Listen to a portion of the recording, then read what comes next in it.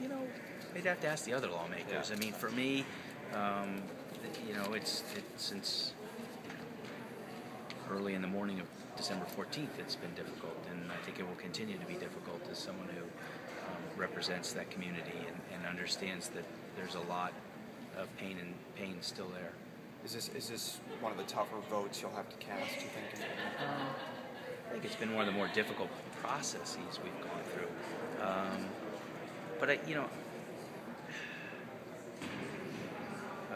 not trying to be Pollyannish about this, but we run for office for a reason. I ran for office because I care and want to make a difference. And